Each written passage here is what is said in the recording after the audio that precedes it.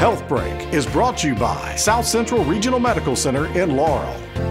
Mississippi is one of the unhealthiest states in the country, with 30% of deaths related to heart failure. Family nurse practitioner Donnie Scoggin and the physicians at Ellisville Medical Clinic want to change that by educating their patients on how to live a healthy lifestyle. First of all, they need to be on a relatively low-calorie diet, whether that's 1,800 calories, 2,000 calories. Many of the things that we eat have hidden calories in them, whether it's soft drinks or snacks, potato chips, things like that, that we don't really think about. One of the new things that is quite impressive is if you look at the nutritional content of like the coffees with the cream, the cappuccinos, the frappuccinos, those have a lot of calories in them, and so you drink that, you don't really realize that you're adding 300-400 calories to your diet, and that's just extra sugar that you don't really need.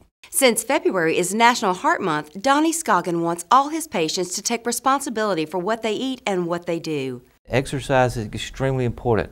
Before anyone starts an exercise program or a diet exercise program, they need to have a good physical exam. One of the most important things at Ellisville Medical Clinic is that we walk in.